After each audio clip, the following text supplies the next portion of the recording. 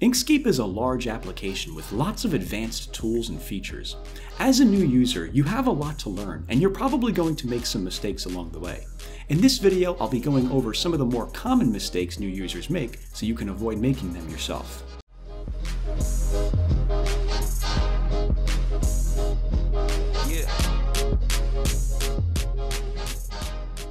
This is Nick with logosbynick.com, and in this video I'll be going over 5 of the most common mistakes users make when they're new to Inkscape.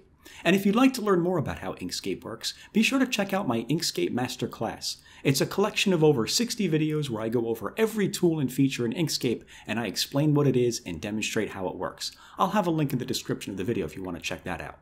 That being said, let's get started. One of the most common mistakes I see new users making is trying to perform path operations on objects that aren't paths. In short, path operations allow you to take multiple objects and turn them into new objects based on how they interact with each other. You can unify them, subtract them from each other, use the intersecting area to create a new object, and more. However, this only works on individual objects that are paths. So if you're trying to unify groups of objects, for example, it's not going to work. You'll have to ungroup the objects first. Same for text objects and rasterized images. These objects are not paths, therefore the path operations will have no effect on them. Another mistake you might make if you're new to Inkscape and don't know any better is neglecting to respect the power of the Edit Paths by Nodes tool. The Nodes tool allows you to transform all of the individual coordinate points of a vector object, but it also has the power to freeze up the software and make it crash if you try to select objects with too many nodes. This is more of a problem with Inkscape than it is with the user, so I can't really blame someone for walking into this problem, but it is something you need to be aware of regardless. When working with the Nodes tool, always be careful not to select objects that are really complex and may have lots of nodes. If possible, try to break your objects apart into separate objects first. Another mistake you might make as a new user to Inkscape is forgetting to delegate whether or not you want the strokes on your object to scale with the object. Every vector object has 2 properties, a fill color and a stroke that acts as an outline around your object. And the stroke has its own size independent of the size of the object.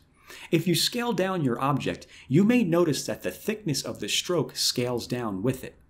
If you'd like to maintain the thickness of the stroke, regardless of how you scale your object though, you can find the setting for that in the Tool Settings menu for the Select tool.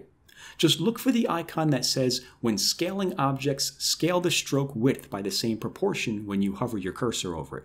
If you'd like your strokes to scale alongside your objects, leave it enabled. If you'd like to maintain a fixed size for your strokes regardless of scaling, simply turn it off. Next up on our list of common mistakes you might make as a new Inkscape user is forgetting to disable snapping when you're working. Snapping is a really useful feature that allows you to draw with precision. For example, let's say you have 2 boxes and you want to place them flush against each other.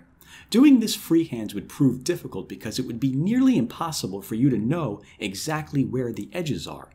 With snapping enabled though, your objects will snap directly against each other once they're in close proximity.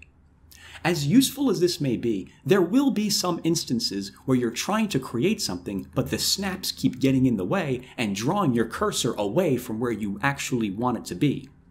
To disable snapping, just click the Enable Snapping icon in the top left portion of your screen. Or what I like to do is just press Shift and 5 on the keyboard as a shortcut.